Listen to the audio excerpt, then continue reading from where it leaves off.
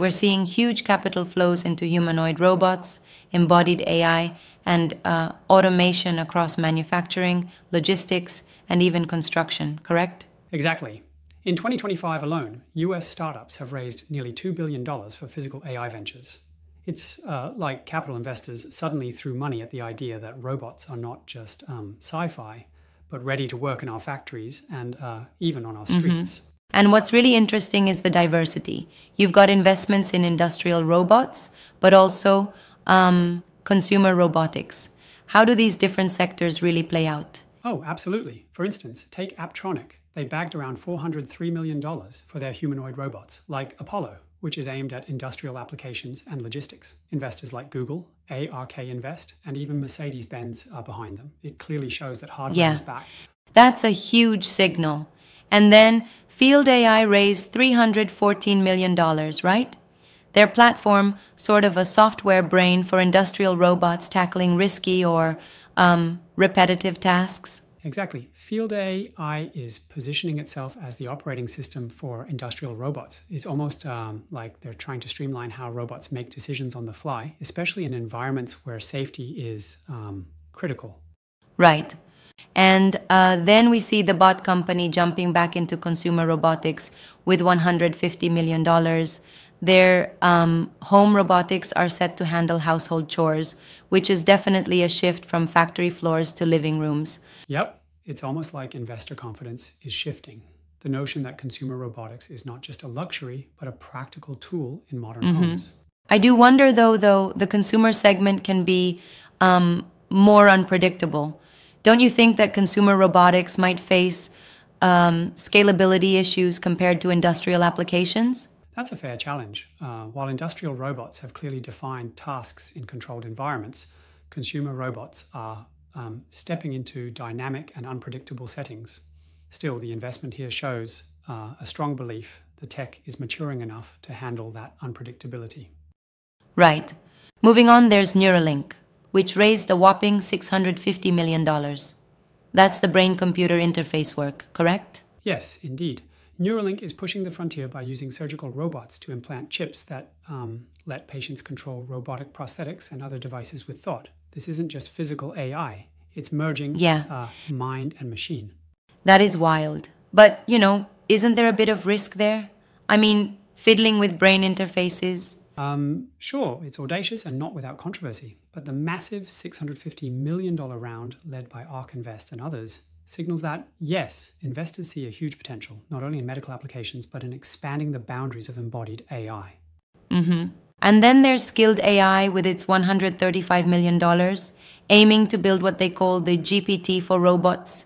That's a pretty interesting analogy, don't you think? Definitely. It's like they're trying to create a general-purpose brain that'll control a variety of robots across both consumer and commercial sectors, with heavy hitters like SoftBank, NVIDIA, and Samsung on board.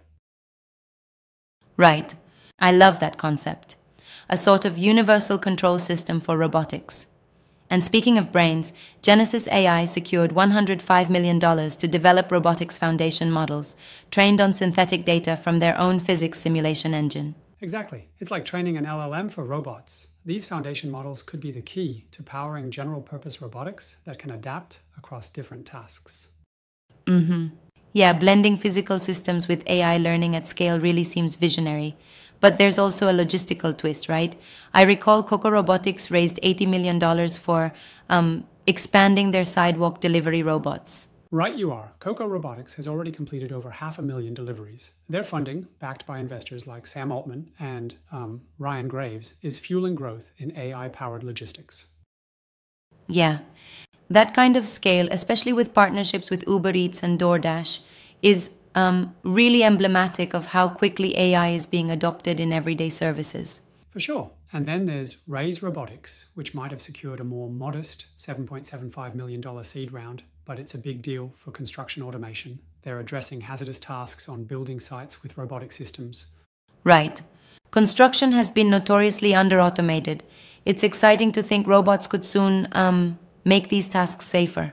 Absolutely. And not to forget Fort Robotics, which extended its Series B by about $18.9 million.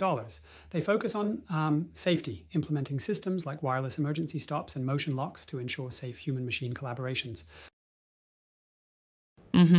Safety really is becoming the cornerstone as we integrate these robots into our daily lives. Right, so when you add these up, it's nearly $2 billion fresh capital fueling physical AI in the US. This is a strong vote of confidence that embodied AI systems are at the ready for real-world, large-scale deployment. Yeah, it sounds like manufacturing, logistics, construction, and even consumer technology are in this mix. But don't you think this heavy investment might also carry excessive risk if scalability or regulatory issues pop up? I get where you're coming from. Sure, there are risks and uncertainties, but the mix of heavyweight investors, Google, ARK, SoftBank, and others, suggests that there's a long-term vision here. It's like a calculated risk that the market is ready to absorb. Right. And from a broader perspective, it signals a historic pivot in tech investment from pure software solutions toward tangible, embodied systems that interact with the real world. Exactly. This money isn't just backing ideas on paper. It's fueling innovations that are starting to redefine industries, be it on factory floors, in our homes, or on city streets. What really fascinates me is how this infusion of capital might spur further integration between physical and digital systems. I mean, we're on the verge of a all-encompassing shift in how we interact with technology, aren't we? Absolutely. It's almost like we're witnessing the birth of a new industrial era, one where artificial intelligence is not just on a screen, but embedded in every physical apparatus around us. Yeah, indeed. However, I do sometimes wonder about the societal implications, job displacement and the like.